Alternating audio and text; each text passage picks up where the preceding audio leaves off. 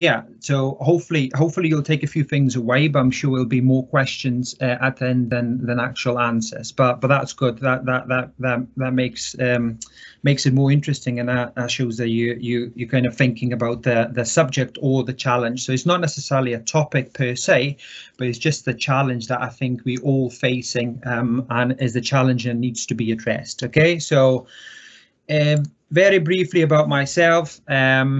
Obviously, I used to work at Abbotsay for 3 years, and I continue to collaborate with a number of your current lecturers, so particularly with John and Ross, looking at sit and interval training, and I might even cross over to the dark side and do some work with Rhiannon. We've spoken about some, again, actually some of the stuff came about kind of through the discussions about that integration of different sub-disciplines within sports sciences and coaching as well. So I'm very keen to obviously to connect with as many of you as possible. I'm currently a Napier, and I describe myself as generalist, and what I mean by that, I've got a number of different research interests, a number of teaching interests, and I kind of work with a number of different athletes as well. So that's something I'm really proud of. In terms of working and having that breadth of experiences and knowledge. Some colleagues and some practitioners and scientists kind of go down the more specialist route. That's not me, but that's okay, and I'm more than happy to again kind of share my opinions on that as well. So I'm a generalist who's got a lot of interests, and it's just like generally kind of fascinated by applied sports science. So I'm very much about the application of science and research that is being produced. Okay, so if any of you obviously want to connect with me, feel free to get in touch, and the more discussions we having at different levels, the better. So in terms of kind of specific areas that I want to talk about throughout this talk or presentation, what you see at the top is this is just, I'm sure it'll be familiar to all of you. Some of you in third year, some of you in fourth year, some of you are doing research methods just now. This is the research process described in a kind of relatively simple terms. Okay, so the generation of question, obviously subject to ethical approval, data collection, data analysis, but then we cross over to knowledge management and translation. So what the purpose of today's talk is to cover the right hand side, these kind of components of the research process. So I want to talk about the knowledge gap, knowledge translation, and the kind of dissemination of that research. So kind of specifically, I'm going to go through the what, the why, and the how as well. Okay, so the what to me is we need to have a discussion around the knowledge gap between sports scientists and coaches, and I just want to kind of emphasize one thing here. I'm talking about plural, so I'm talking across different sub-disciplines. Okay, so I'm not specifically narrowing down to sports physiology or nutrition or S&C. I'm talking about sports scientists, so all the sub-disciplines, all the areas that you're studying. And coaches as well, or practitioners. So as I said, it doesn't have to be coaches, it could be practitioners. So it could be an applied sports scientist working in a professional football club, for example. Okay, so I just want to look at the knowledge gap in terms of what is happening in that knowledge gap. So very much linking to this area here in the diagram. Okay, then obviously it makes sense to identify some of the causes and reasons why that knowledge gap may or may not exist. Okay, so I'm going to be looking and kind of taking you through on a bit of a journey through literature, as well as my kind of personal experiences in terms as to why that knowledge gap may exist out there when sports scientists and coaches attempt to work together. And finally, you got how can we actually address some of those barriers, if you can call it, or some of the obstacles. So provide some of the solutions to help improve and facilitate that translation of knowledge. So these are the kind of brief aims and objectives of today's talk. Okay. with that in mind, it would be kind of wrong of me to obviously pose these questions, but don't bring any reflective practice. I'm a big believer in reflective practice in terms of improving our skill set and improving our knowledge and facilitating our development. So what I want you guys to think about as we go through, again, linking back to those three primary objectives or aims as I've just identified, the what, the why and the how. I want you to think personally, and you can feel free to jot down some ideas, and I'm more than happy again to discuss them in a bit more detail right at the end during the Q&A session. Is that in your sport, do you think sports sciences research benefits your kind of the practice and what is going on? So again, some of you working as coaches, some of you are working as sports scientists, some of you S&C coaches, that kind of stuff. So I just wanted to actually think of whether you believe that it informs the current practice or not. So and if you can think of specific examples of where it works really well and not so well, that would be fantastic. Okay, so that's just the first question for reflections. Okay. The second question linking to that is the kind of, depending whether you provide examples or not and think a bit more kind of deeply, do you think that knowledge transfer is actually effective or ineffective? Again, it's probably the best way to think is through specific examples where you thought that worked really well. The knowledge transfer in terms of the science that is out there and what is being used in a day-to-day practice by coaches or practitioners is really effective or ineffective. Okay, and finally, I think we all in the same boat. Okay, and again, we all need to take responsibility either as researchers, as tutors, as students, as practitioners, that kind of stuff. I think this is applicable to all of us. I just want you to think of different ways of what you personally can do to improve that knowledge transfer between science and practice. Okay, in whatever capacity that you may be kind of whatever job and capacity that you may have in the sports world or coaching world. Okay, so these are the questions for reflections that kind of want you to keep at the back of your minds as we go through the talk. Does that sound okay? Good, brilliant. So I want to do a quick poll. I don't have like official polling system integrated in there. I'm just going to do a quick kind of raise of hands. Obviously, you can do either virtually or some of you have cameras on, which is again much appreciated because it helps to kind of connect from presenters' point of view. So I just want to do a quick show of hands of who believes that coaching is the art. And the second bit of my poll will be who believes that coaching is the science. So let's go over the art. Who, show your hands. Maybe Rhiannon can be the moderator if you want to do like a quick poll using emojis. Who believes that coaching is the art?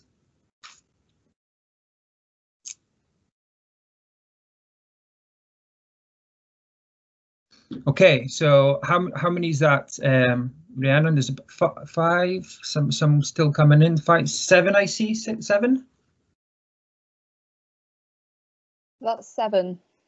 Okay, so obviously the remaining of you believe that coaching is the science. Am I right in saying that? Just a quick nod, yeah, me saying yeah. John, where are you sitting? Yeah, I kind of, it's not one or the other, if you know what I mean. So I kind of, because I think it's, you need to be informed by the science, but I think it is an art as well. So yeah, so it's to say is it either one or the other, okay. I'd find it difficult to.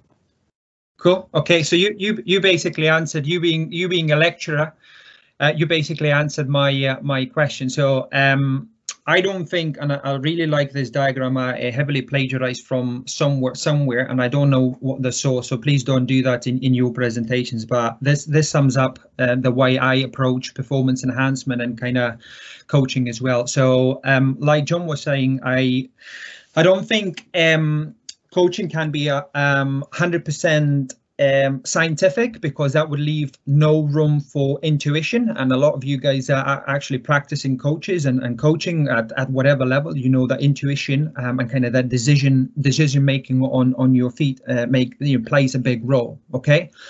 That said, I don't think that intuition has to just come from your intuition. It has to be kind of based on some science, and it should be evidence based as well. So that demonstrates the importance of kind of academic and scientific education and qualifications in coaching as well. So it's certainly a bit of both.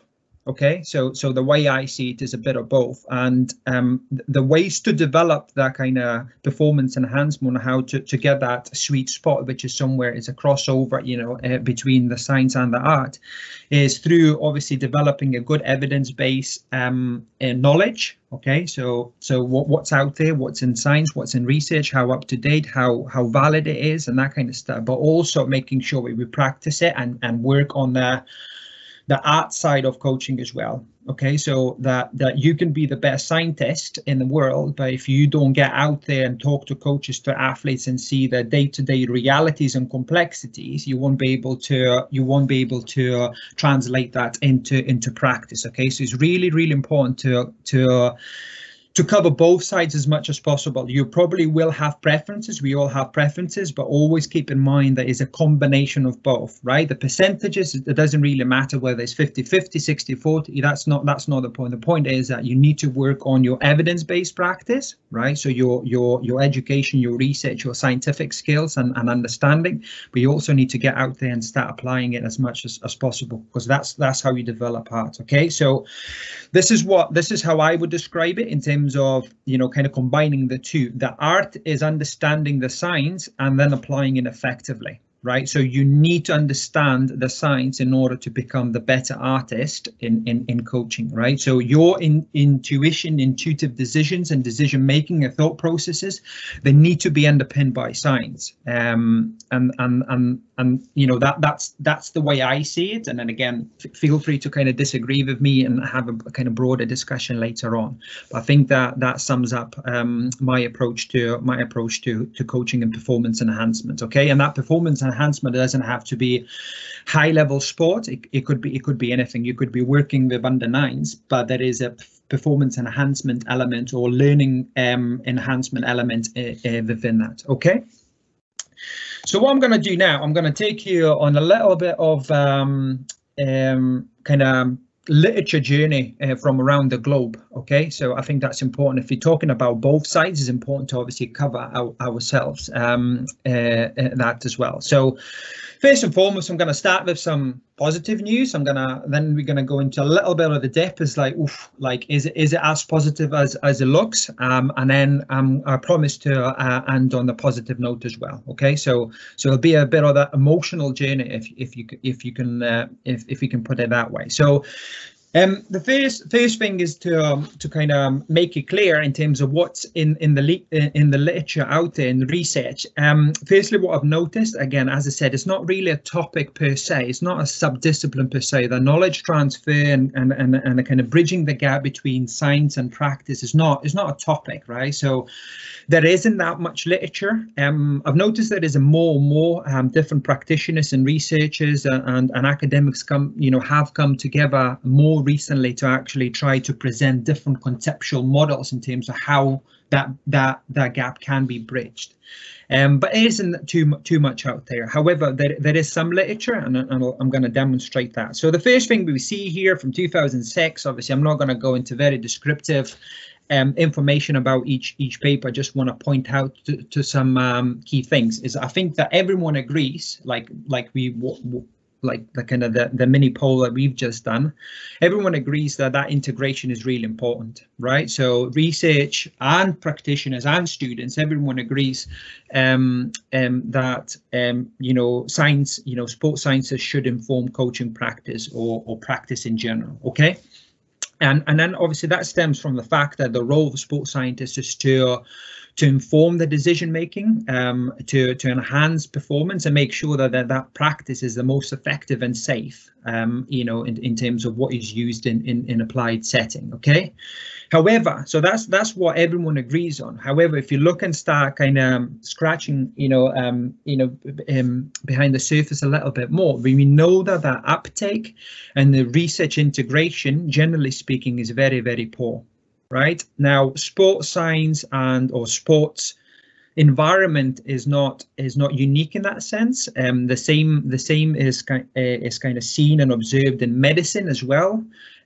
So that poor integration of research in different fields, including sports sciences and sports fields, is quite evident when we start looking, for more information. So what that suggests to us is that it's clearly the breakdown somewhere along the way. And what I want to do in this talk, I want to identify some of the areas where that breakdown actually occurs and why that occurs. Okay, so like I said, I'm going to take you on a bit of a trip now around the globe. So I just want to make sure that this is not unique to the UK, Australia, Canada, Europe, whatever. I think it's a global phenomenon and a global challenge that everyone needs to be aware of. And that's the kind of ultimate purpose of this presentation, to make you aware and understand what role you can play to make it a little bit better. Okay. So first and foremost, and I have done, if I remember correctly, I have put these studies in a chronological order, but so it happens that they obviously were done in different continents and different countries as well. So one of the first studies, from what I found, okay, is kind of dated, but not too dated if you think about it, right? 14 years ago, was performed in Australia again. And again, what we're seeing is this is just coaches' perception of the importance of sports sciences and how much what role and how much of the role it actually plays in the practice, right? And what we see, and I highlighted this is an abstract. I'm happy to share the slides, and you guys can go away and kind of read in a little bit more detail each paper, or any paper that kind of you think would be most relevant to what you do. But what we see, again, the message is pretty clear that coaches and sports scientists do agree that, yeah, it should be an effective integration, certainly in elite sport, between science and coaching practice. Okay, so there is no disagreement in that response, in that respect. But there is a disagreement on how it's done and what areas need to be addressed. Okay, so this is obviously, again, the kind of a unique study, obviously performed in Australia. So it may vary between countries, obviously sports and that kind of stuff. But in this one, in this particular study, elite coaches perceived the need for more research in the area of sports psychology. So they thought that what is happening and what is being produced in sports psychology, and we have Ross on the line as well. He's well established, well-known sports psychologist, so it'll be interesting to hear his thoughts on that. But that's one area that was identified as a kind of weak area, and it's like, well, if you do go away and find anything in sports psychology published, right, by academics, researchers, we don't think that is valid or relevant to our day-to-day coaching practice. Okay. Now, so that's like a specific area that they picked on. And then secondly is actually how that knowledge is disseminated and passed on to coaches and coaching community. OK, and they saying actually the dissemination or translation of that scientific knowledge is very poor, right? So that may explain to an extent their uptake, which is relatively poor, like I said, across the board. Okay, and kind of linking with that, a lot of it is to do with the lay language or the academic language, and not finding that sweet spot between what language should be used and when it should be used, and how that dissemination should actually take place. Okay, so that's one study, but just wanted to kind of make a few mental notes, if you can, as you go along, in terms of what we're discussing. So this study said, okay, sports psychology, according to the group of coaches that they looked at and the survey that they did, and is to do the dissemination. So that, in simple terms, that means that what we produce as researchers and academics, it doesn't get out there, and even if it does get out there, it's very complex and too complicated for them to actually pay a lot of attention. Another study, a year later, kind of moving across the globe, going to Canada, and again, this is a kind of Canadian study. Obviously, Canadian coaches, 205 coaches. Pretty big sample, working at kind of collegiate level, if you like.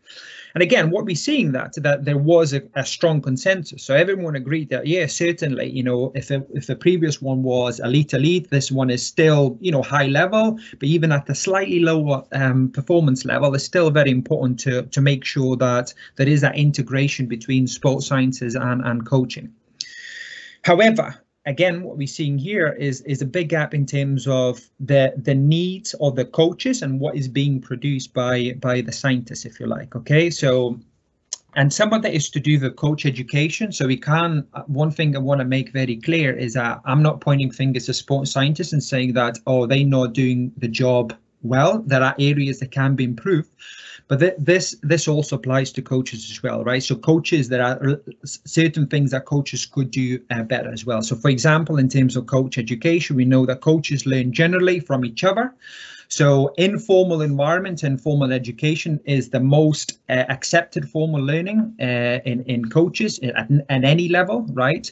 Followed by kind of more formal degrees and that kind of stuff. So we know that it's out there. So we just need to make sure we kind of tap into those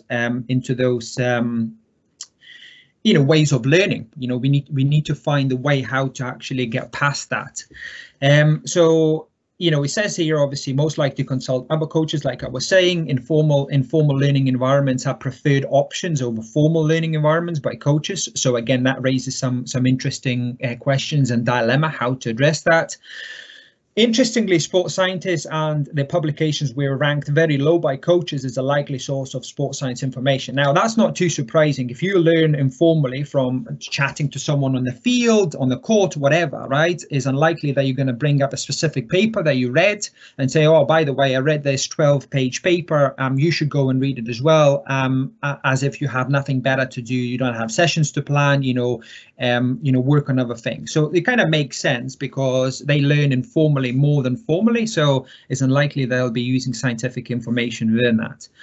And again, similar to the previous study, we see like some other barriers in terms of the dissemination. So in terms of lack of direct access, a lot of it is our own doing, because a lot of it is behind the paywall. You have to pay to access the journal articles, unless you're obviously a student at a university and that kind of stuff. So there's a lot of different things that need to again improved and changed in order to make that knowledge transfer more effective. Now, the final one is probably most relevant to you guys or to us.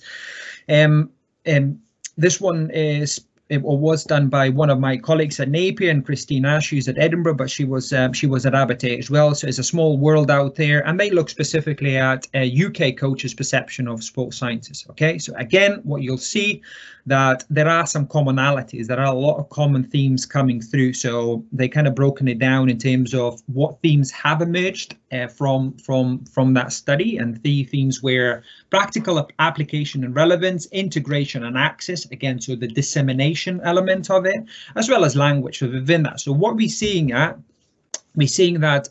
regardless of where we are, which part of the world we kind of based in, we're seeing the same issue, right? So it's a global phenomenon, it's a global challenge that needs to be improved, in my opinion, right? In terms of how relevant it is, how we disseminate, and obviously within the dissemination is the language that we use, right? So that leads us on to this diagram that's been put together again relatively recently by Joe Eisenman.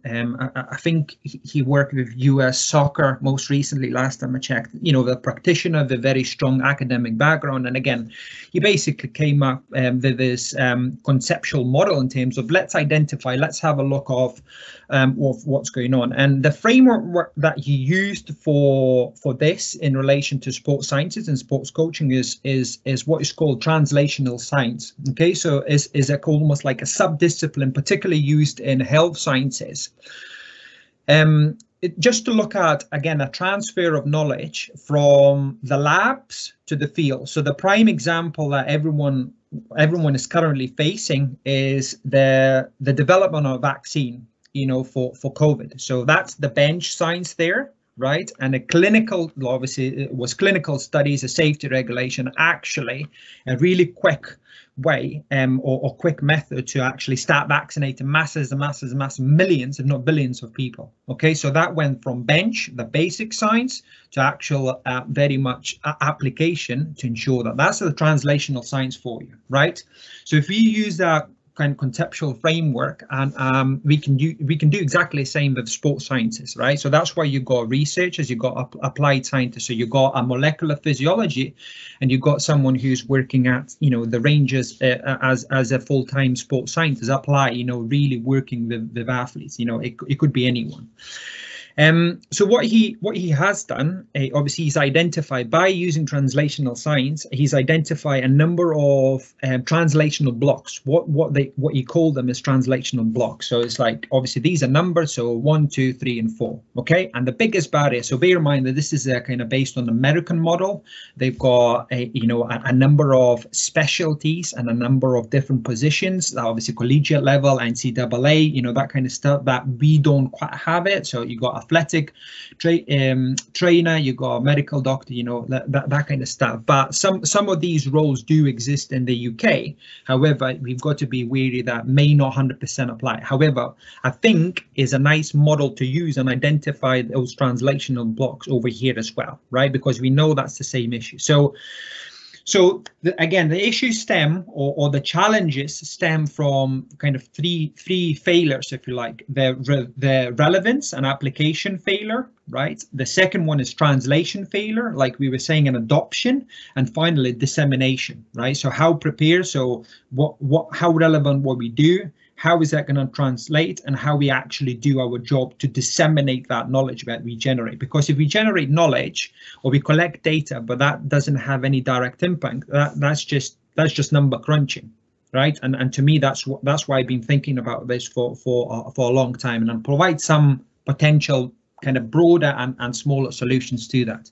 And what you see at the bottom is like obviously knowledge management and knowledge transfer. So if you go back to my second slide or third slide, that was there. So it's a big part of the research process, but we tend to ignore that, or we tend to kind of not do that as well as on the kind of along the way and at different steps of the scientific or research process. Okay, so I argue that we need to really improve this bit because it underpins everything else. So what you see here, and I'm not going to go over, I think it's pretty self-explanatory. So you got that basic to applied science kind of translational block. Then obviously, because they have other, as I said, other roles and professional support staff along the way, is obviously taking that information from applied scientists and working with others, so sports psychologists, strength conditioning coaches, medical doctors, athletic trainers, and that kind of stuff.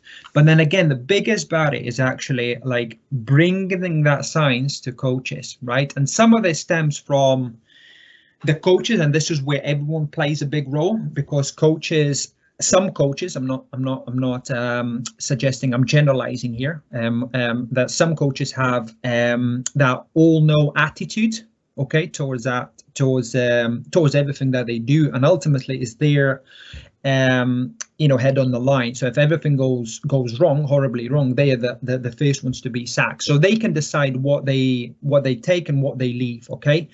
But by doing that, a lot of them, or some of them, develop that kind of anti-scientific attitude, right? So they don't believe in science. They believe that science is too slow a process to benefit. They don't see the relevance. They obviously have issues with the information and dissemination, that kind of stuff. But that's where the biggest barrier exists, right? And I think it's not too dissimilar over here in the UK as well. So if you can answer this in terms of what can be done, to facilitate that the knowledge translation, you would be a very, very rich person, I think, in terms of like what needs to be done to improve and make it more effective. And then finally, you go obviously not just between kind of science, right? To coaches, but also coaches to athletes. So that's another important point to bear in mind, is that how do we actually pass on that knowledge to coaches, okay? Because that presents a translational block itself in terms of communication, the understanding of what coaches are saying, you know, that kind of stuff. So that's the biggest barrier, right? So like, okay, so you may be sitting there as like, okay, I kind of agree with it, may not agree with all the points, but that's absolutely fine. So I think the next step forward is to actually understand of what each of those, you know, each of those specialists, each of those roles, you know, actually entail and what they do. So I've come up with this, and again, this is very much based on my personal experience. I'm more than happy and more than open to ideas from you guys. So these are the things that I believe sports scientists are very good at, right? So I've listed them. So in terms of quantifying and monitoring, kind of linking to that, although I listed it, is in no particular order, right? So just listed in there. Is innovating very much or largely down to the technological advancement. Okay, so we very quick to innovate. We can innovate because obviously it's kind of sports sciences moving along alongside the technological advancements, what's out there, GPS units, accelerometers, you know, all the jazzy stuff that is reasonably cheap nowadays. You know, it can be implemented and used in practice quite quickly as well, right? Then we obviously kind of what we do, or part of our roles as a sports scientist, is interpretation of that data, right? So we are very good at, you know, kind of in terms of or what part of our role or big role is to quantify, innovate, but then obviously we need to interpret it and inform. If I showed you this list of kind of key roles and responsibilities, where do you think we fall short? What are the weakness, or what areas would you say need improvement? Again, based on your practice, as well as you can probably guess, based on some of the stuff I've covered previously, or you know, in the past few slides. So where do you think the areas for improvement lie?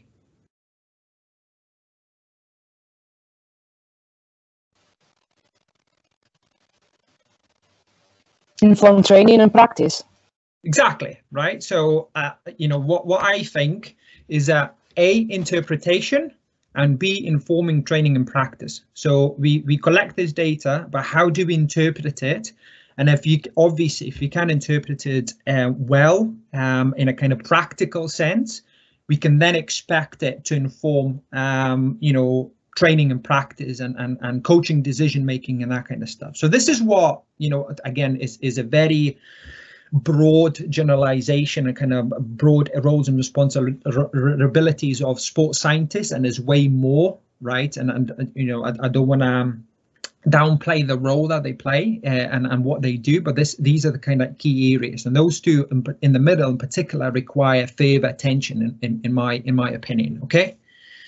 Now, in terms of common questions that coaches ask, and this is based on a very recent conversation I sat on with sporting director at one of the professional clubs in Scotland, okay, in football.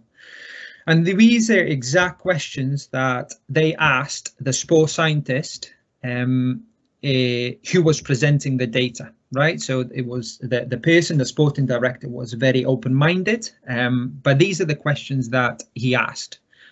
A, what data are you showing? So literally, like, don't expect, so it's almost like some of the take-home messages coming slowly but surely through as well. Don't expect, if you're a sports scientist, don't expect everyone to understand what you're showing. So what you're actually showing or presenting, okay? And the second question that followed straight after was, are there similar data elsewhere? So particularly talking in terms of Scottish context, you know, obviously football, professional football, that's very important. So other clubs collecting that data, is it published? Is it not? You know, obviously if it's unpublished, we don't know, but is there anything published out there? Because context is key, right? So it's not just to do with the rivalry, what others are doing, that kind of stuff, but it's also understanding the context. So the more data is out there, the better to understand the concept. And this is, in terms of translation, one thing is again, is really, really interesting, that you would think at the professional level, and there are reasons why clubs wouldn't share, right, a lot of the data, because obviously they want to do their own stuff, but there is very little kind of collegiate approach to sharing the data, no matter how sensitive or not sensitive that data is, right? Which surprises me a lot. So in terms of like what is happening across the whole of Scottish context, or UK or European, whatever, is very little data to be shared between the clubs, because no one has collated it, right? So that kind of again links back to some of the issues to do the translational kind of and dissemination. So that's the first thing. So like again, think back to what we're good at and what the coaches on the other side are actually asking. So what data are you showing, what presenting, and is there any more data on that, right? Then the other group of questions, and that's why I kind of put those two together, if you like. Here is a kind of two questions here to use, like, so what did you find, right? So what did you actually find, and linking that, how does that affect our practice and our decision making? Okay, so how is the data you showing, presenting, regardless of the fact whether there is more data out there to kind of make that context more specific, to understand it better? What did you find, right? And then in linking again, direct link to that, how can it affect practice and decision making, right? If you cannot answer these questions in a very concise, coherent manner, the coaches will switch off, right? So coaches, and again, I'm making them sound like some sort of, you know, group of people who can't understand that. That's not that they can't understand. They're not too interested in actually seeing lots of numbers. They want quick stories. Tell them a story, quick, coherent story, right, in order to get the buy-in, right? So if you can do it in a concise, understandable manner, because remember, one of the barriers is the language that is being used, right? It's too complex. We overcomplicate it. They're going to switch off and move on, right? So we need to, like sports scientists and coaches as well. That's not to say coaches don't need to listen more. Of course they do, but also what messages we're sending and how we're sending it. Okay, so make sure that the story that you're presenting is very clear and concise. Okay, so like I promised, I'm going to finish on a positive note. So again, this is just another study, and you'll notice that the researchers are the same as of one of other studies published from kind of Canada, and then again, I'm not suggesting that everything that is out there it kind of gets lost and there's no translation of that knowledge. It is some good practice certainly happening, but I still think that can be improved. So these are some of the ideas that obviously they propose in terms of what can be done from both groups of people, or both groups of kind of professionals and coaches and practitioners, as well as scientists, right? So I'm not gonna read through all of them, but as I said, I'm more than happy to share the slides, but it's something to think about, and you'll see again the common themes in terms of the language that you use, how understandable that language, the manner in which we do it, you know, those kind of different things are really important.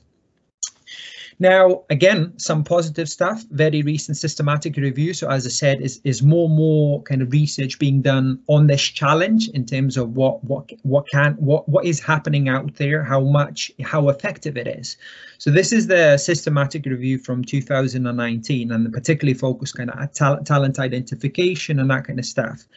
And they if you look at the highlights, that's why I highlighted it, is like it is sports sciences research is actually beginning to fulfill the call for interdisciplinary research. And what we mean by interdisciplinary research, historically, sports scientists and researchers work in isolation. So you got sports psychologists, nutritionists, sociologists, sports physiologists, and they do their own little thing without coming together, right? If they do come together occasionally, that's what's called multidisciplinary. So they are kind of in conversation and debating, you know, co-designing and thinking how can improve it. But even better, right, we can take it a step forward, is an interdisciplinary approach. So this is a problem right in front of you, and you have all these different specialists come to the table and actually share how can we collectively design and do to inform and support our athletes and our coaches, right? So there is evidence coming out that more of that is happening, but certainly nowhere near enough, because again, this is just my personal opinion. I think that we've almost exhausted our potential in monodiscipline or multidisciplinary, and the only way to drive performance and performance improvements at any level, any sport, is by using interdisciplinary approach. So it's kind of pleasing to see that some of that is happening. With regards to specific models, and again, context is key, so I just want to emphasize that and make it very clear. This is another very recent study by Ote et al. 2020, is where they came up with a model, a framework, kind of outlining some of the things that need to be done to bring that interdisciplinarity into. This is obviously very much to do with high performance sport, but I think it could be tweaked and adapted and used at any level. And they call it department of methodology, strangely enough, right? So you got obviously coaching staff, support staff, and they added another layer of complexity by looking at specialist roles. So you for example, if you take rugby, you'll have a backs coach, forwards coach, and that kind of stuff, or goalkeeping coach in football and that kind of stuff. So that's just another complex kind of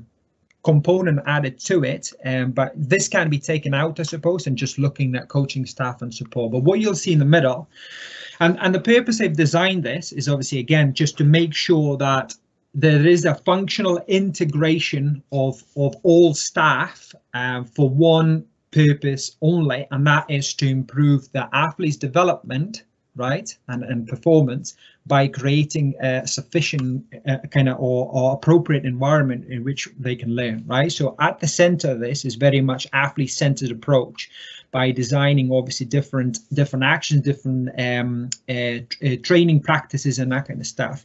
So keeping players and their environment in mind, and thinking of what each of these kind of specialists can bring to the table in order to work collaboratively, communicate effectively, and co-design those tasks to drive performance forward. Okay, so that's obviously high performance. It may not be applicable to all of you, but it's certainly worth thinking about where you at or where you want to be, and how would you approach it from contextual point of view, but also from practical point of view, in terms of how do we bring all these different specialists together for the sole purpose of improving sports performance.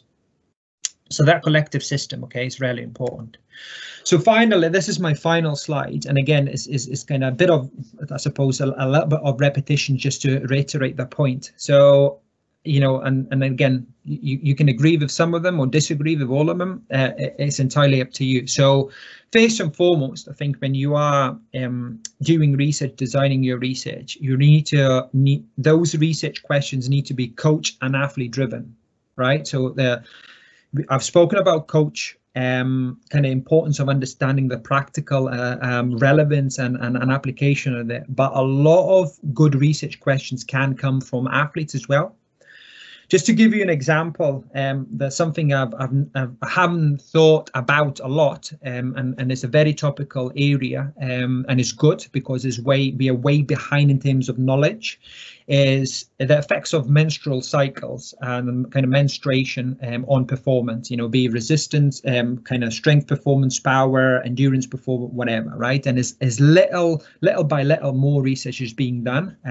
Obviously, female physiology is very complex. And that may explain some of it, why it's so slow to pick up, but a lot of it's to do with inequalities and that kind of stuff. Okay, so that I'm going to leave that to the specialist, on the call, if they want to kind of take it to the next level and understand why it's so little being done, to date. But it's more and more coming out, which is promising, right?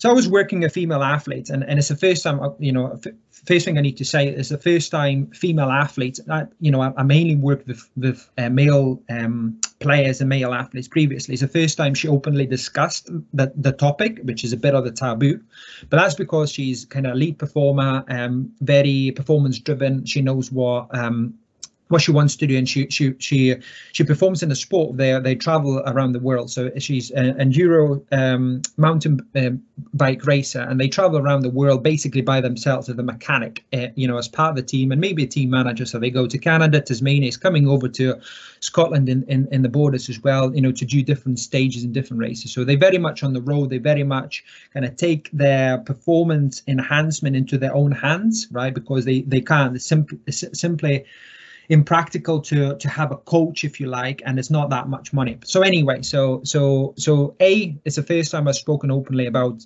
kind of the topic that is so important, underpins a lot of things that we're doing.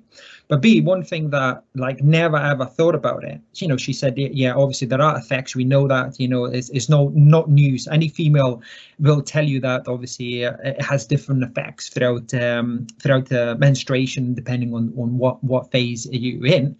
But what she says that is important. But what's important to me even more is that I need to train at any stage from my menstruation. Right. So them saying that, like, OK, this is how it affects that is important. But I also need to know like how to train regardless of where I am at in my cycle. Right. So that's coming from an athlete who has been there, has done it, and has experienced it. So it's almost like an integration of science, coaching, and athlete. And that's why it's important to talk to athletes as much as you talk to coaches as well, because encourages that communication. It can bring up a lot of interesting points and questions. That doesn't mean that you have to turn them into research automatically, but it also, as a result, creates a buy-in, right? So if you openly discuss some taboo subjects, you really kind of show interest in them and really take their points on board, it can help a nice kind of cohesive environment to work in.